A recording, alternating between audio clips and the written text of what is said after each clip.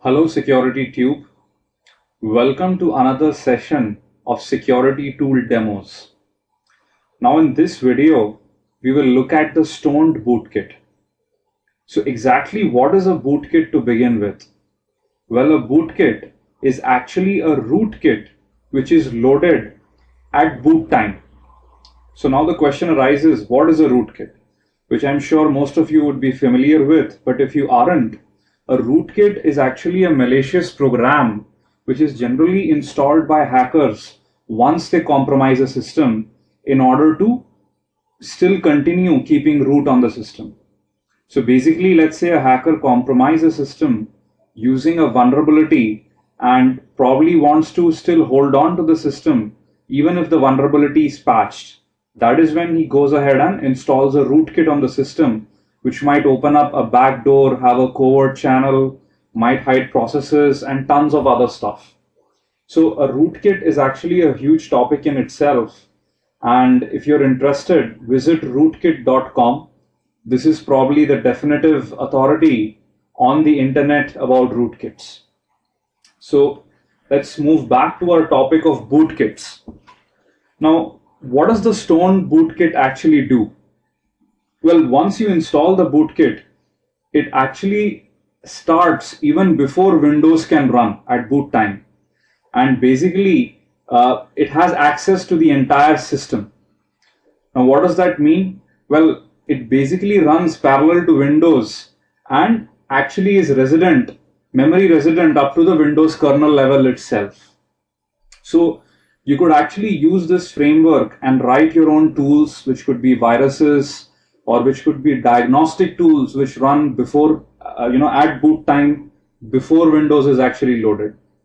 So let's look at a quick demo of the stoned bootkit. You can download the stoned bootkit from their website. A link is given. I've already downloaded it, and let me quickly unzip it to show you a demo.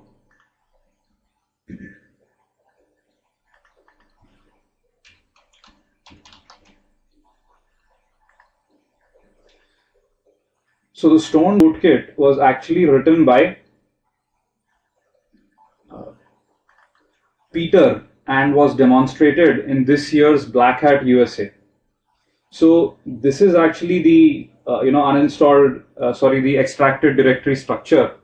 And basically you will notice is that you have the entire source code and everything available. So you could look at that. And what we are interested in right now is the executables directory.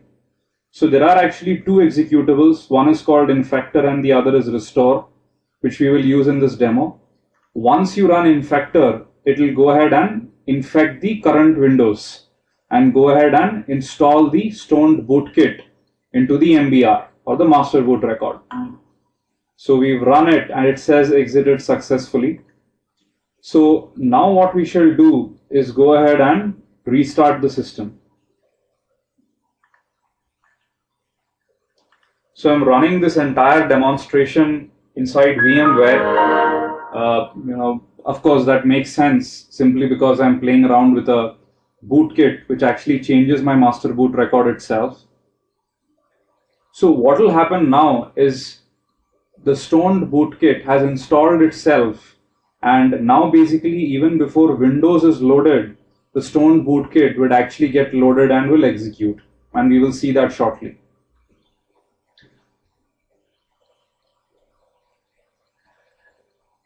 So let me actually restart the system.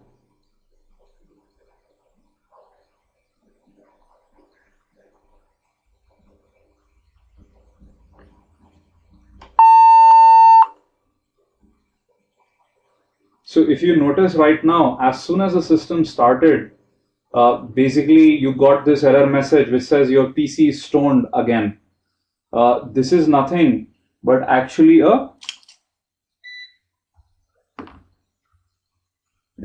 something which the stoned rootkit has shown on the screen.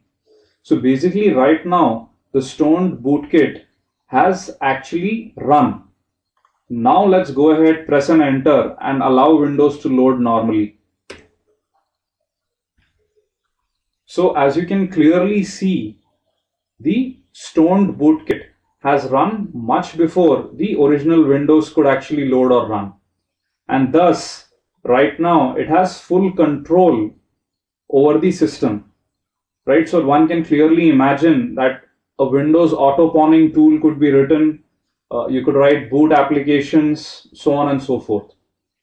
The best part is that because the Stone Bootkit is open source, you can go ahead, hack it, and create your own variants and versions and tools with it. So I would highly recommend that you go ahead and download this tool and play around with it. If possible, even try to change the source code and see what all can be done. So this is a very nice framework which I'm sure enables a lot of tool writers as well as malware authors to do new and exciting things. The best part is that the Stone Bootkit works right from Windows 98 to Windows 7. So XP, Vista, everything can be infected using the same Stone Bootkit framework.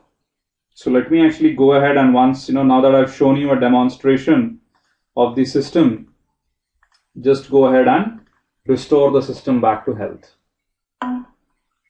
So the restored original boot, master boot record successfully message is seen, which means that Stoned has been removed from the master boot record.